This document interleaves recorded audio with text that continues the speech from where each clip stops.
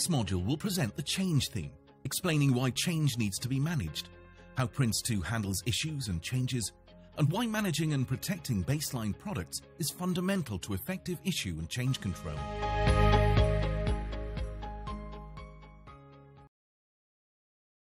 The change theme supports the principles managed by exception and focus on products by establishing a clear procedure for handling issues. The issue and change control procedure ensures that the project manager has a path for escalation should issues result in a product or stage exceeding tolerances.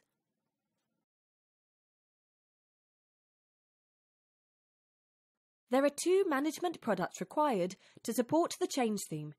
These are the change control approach and the issue register. Prince2 divides its management products into baselines, records and reports.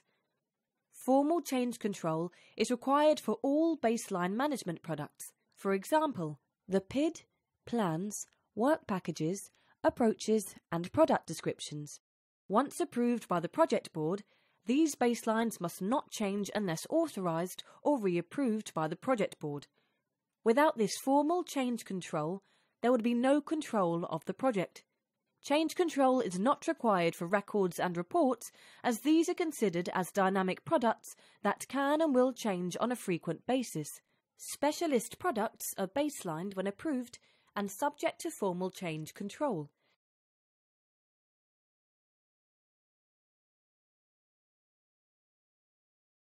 More often than not, changes lead to higher costs or longer lead times to deliver the products. Without change control, changes will almost certainly lead to products being delivered that do not meet the customer's criteria. Therefore, every project needs a systematic approach to handling change. To ensure products are safeguarded, a procedure is also required to record information on all products, including identifiers and versions, copy holders, historical information and status. Sometimes referred to as configuration, asset or product management, this procedure will prevent ad hoc changes by triggering the change control procedure when necessary.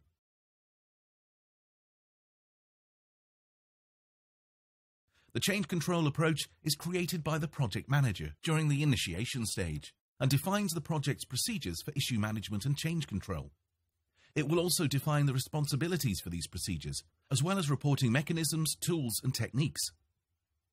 The change control approach forms part of the project initiation documentation and is therefore approved in DP by the project board.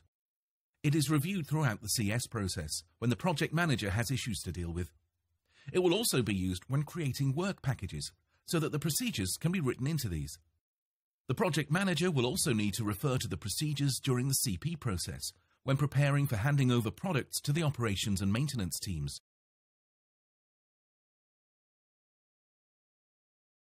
There are three types of issue that will be used by the project manager: a request for change, an off specification, and a problem or concern. A request for change will usually come from the customer or user environment and will affect a change to the agreed acceptance criteria or product description. A request for change could also request a change to the scope of the project too, like an additional product. An off specification is a product that has failed to meet some criteria during quality activity. It could also be a product that should have been delivered but has not been.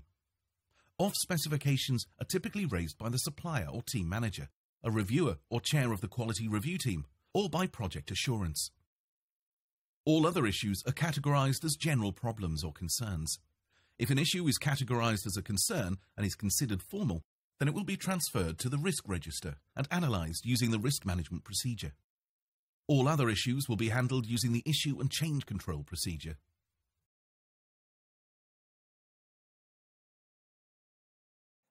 As issues are raised, the project manager needs to decide whether the issue is formal or informal.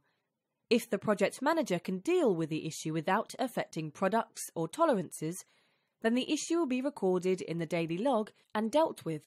If, on the other hand, the issue will have an effect on a product or is considered important enough to affect the stage, then it should be recorded on an issue report. The issue is recorded in the issue register and is then processed using the issue and change control procedure.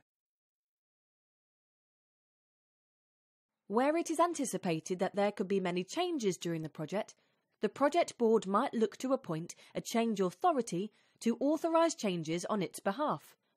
It is worth bearing in mind that the change authority role can be allocated to more than one person. For example, the project manager could be given authority for changes relating to work packages, while somebody in a project assurance role could decide on stage or even project level changes. The project board can also put restrictions on the number of changes to any products or the value of the changes in any one stage. A change budget is a sum of money that can be used by the change authority to fund changes.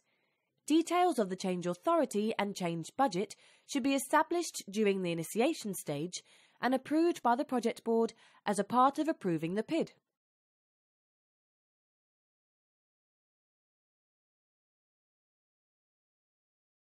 The issue and change control procedure gives a systematic approach to handling issues. The procedure is defined during the initiation stage and recorded in the change control approach. On receipt of an issue, the project manager will undertake an initial analysis to determine whether it should be managed informally or formally. Informal issues will be captured and recorded in the daily log and be dealt with fairly swiftly. Issues that require formal management will be recorded in the issue register. An issue report will then be created to capture any information that is already known. The next step is to examine the issue to analyse the effect that the issue has on time, cost, quality, scope, business case and risk. All details of this impact analysis are recorded on the issue report. The issue register may also need updating with details of the issue's priority and severity. After impact analysis, the project manager needs to identify options to respond to the issue. When considering these, there needs to be a balance between the advantage of implementing an option against the costs, time and risks. Any issues that can be resolved within the agreed tolerances for the stage and project can be implemented by the project manager.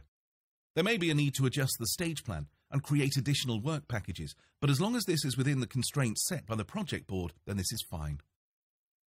For issues that cannot be resolved within the agreed tolerances, the project manager will need to create an exception report, which explains the full situation and escalate this to the project board for a decision. Throughout the procedure, the issue report will be updated to record the impact analysis, and the issue register will be updated to record changes in priority, severity and status. It is important to understand the differences between an issue report and the issue register.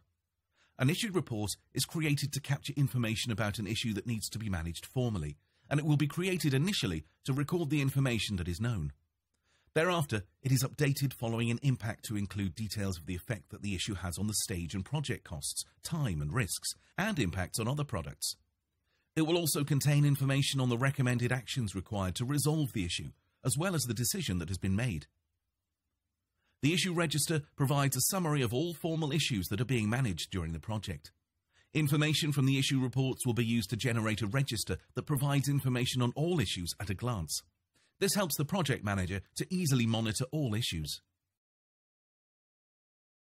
Configuration, asset or product management ensures that the products that the project creates are managed and controlled. It also extends to supporting the use of the product after the project has closed, so needs to address both individual projects and the wider organisation. It is a technical and administrative activity concerning the creation, maintenance and controlled change of configuration throughout the life of a product. Prince recommends that a project support role should be appointed to carry out these activities. Ultimately, though, the project manager is responsible for ensuring that such a system is working within the project and that all products are identified, managed and controlled. There are many things to consider when tailoring change. A procedure for handling issues is needed to provide a systematic approach for ensuring that issues are captured and understood.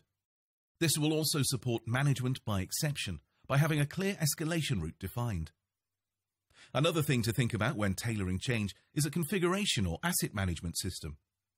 In simple projects, this might be ensuring that a filing structure is defined, along with clear guidance to the information kept for each product. Complex projects may need to use a dedicated software tool. There might also be a need to harmonise 2 or 3 approaches, particularly when working with external suppliers. In all cases, the initiation stage will define the project's approach and procedures through creation of the change control approach. Now you've completed the lessons within this module, you should take the opportunity to reflect back against the module objectives. Consider whether these objectives have been met and whether you need to review any of the lessons. When you are comfortable with having completed the module learning objectives, look over the support materials and then progress to the next module.